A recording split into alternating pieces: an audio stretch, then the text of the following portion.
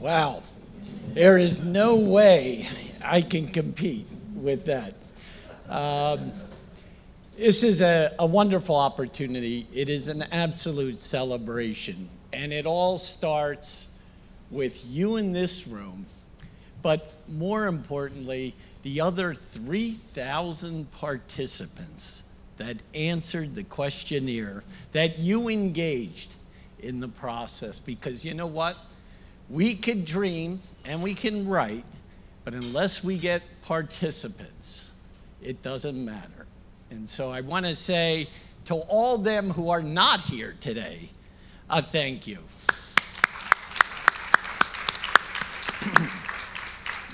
I'm going to embarrass Shauna because I can.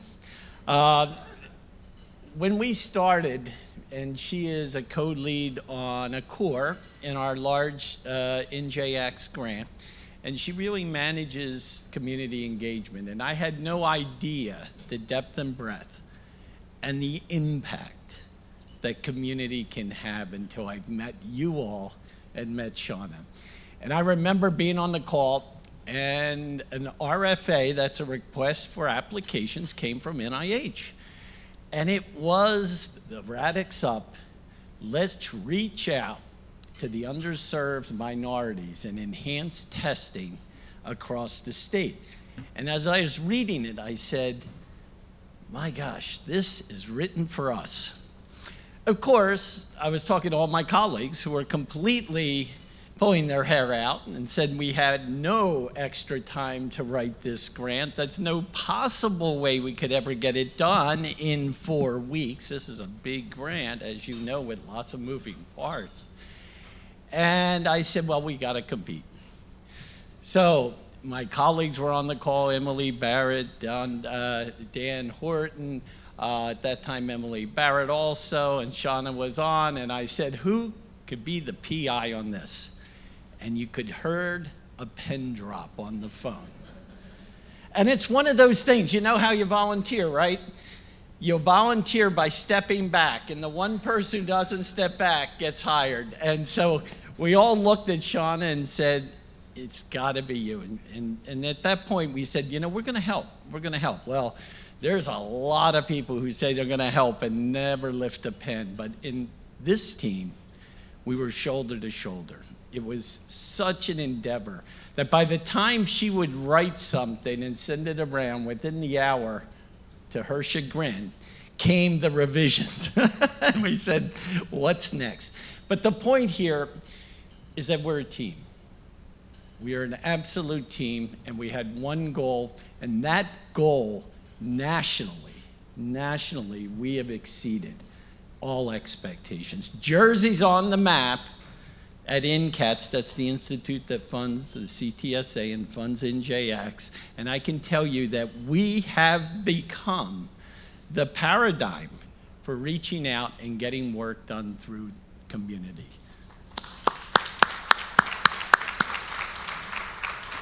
So, I'm so proud to be a part of this. It was a thrill for me. I see this as the beginning, because I can guarantee you there are more projects coming in. Each and every one of our community-based organizations, I'm gonna reach out and ask. We did it before, let's do it again, but do it 10 times better. And I know you'll deliver, and I think we are gonna impact on research and healthcare delivery across New Jersey. That's where our heart is. That's who we represent, our constituents and participants. And we want to do that, understanding their needs so we could meet them with research. It is my honor and privilege to introduce my boss. And he's an amazing man, truly. He had gotten a bachelor's degree in molecular biophysics and biochemistry at Yale, then went to Johns Hopkins to get his medical doctorate. And I guess the East Coast was boring, right, Brian? Because then you went west. And he went west and he conquered the West by getting first a fellowship there and doing a lot of his clinical epidemiology. in which case he figured, well, I'm done here on the West Coast. Let me get back to the East Coast and get my MPH at Penn. And I had the honor and privilege of being at Penn for 27 years and knew Brian for 25 of those years. He's truly the father of pharmacoepidemiology. That's a long word to describe. He can predict whether you're going to respond to a drug before you get the drug. That's a big deal. I can't tell you how many people he's trained, because his trainees are his legacy. Beyond all the publications, he's touched all of us in a way that we are privileged to carry that mantle. He came here to Rutgers about 8 years ago, and he was the inaugural chancellor for RBHS. He oversees 8 biomedical schools, probably twice as many institutes, and a gazillion people. And he always has time to answer your email, even though it's at 1:30 in the morning. And he's always there. He's also the executive vice president for Rutgers Health. An amazing individual that actually recruited me 5.5 years ago from Penn to carry forward a mission. So what I'd like to do now is have Brian come forward and thank him for this wonderful opportunity.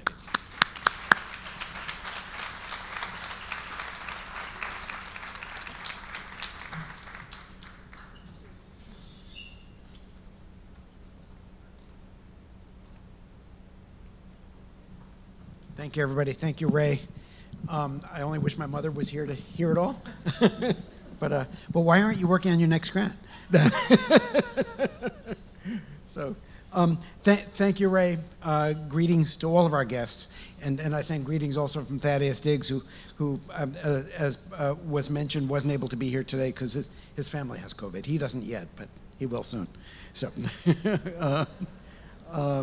he decided to protect all of us by not coming.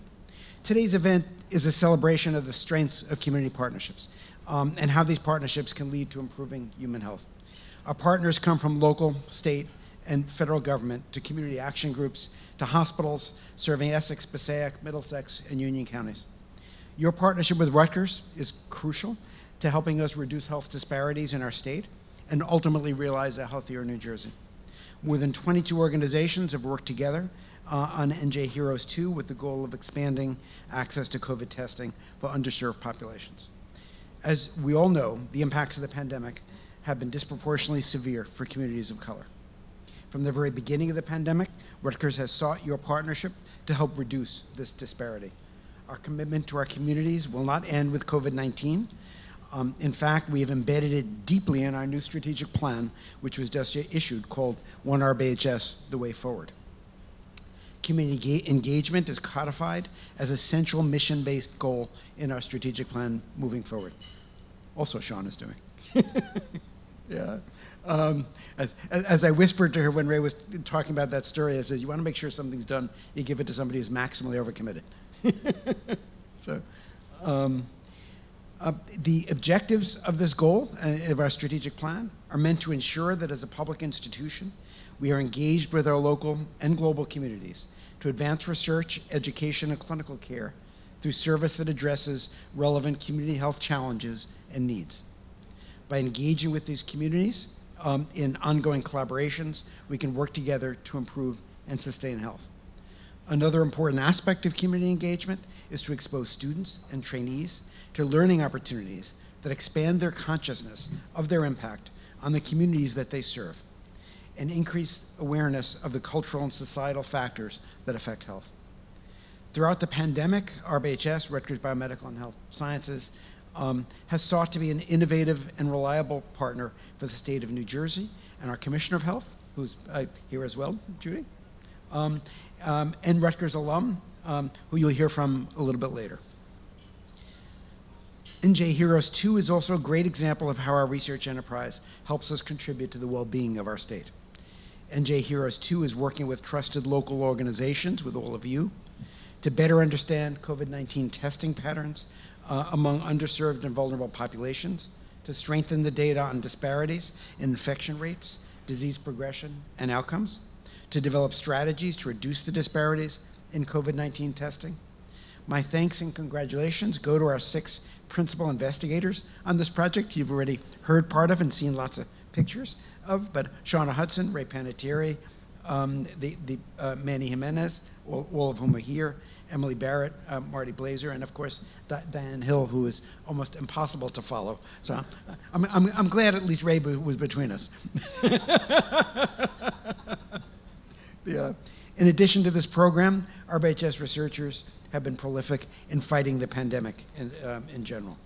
From February 2000 to January 2022, RBHS has surpassed $75 million in extramural sponsored research activity related to COVID-19. All money that we brought in from Washington into the state. To date, we've secured 28 clinical trials representing $23 million, 427 proposal submissions representing total potential project cost of $1.2 billion, 164 awards representing $75 million with a projected multi-year total of over $200 million.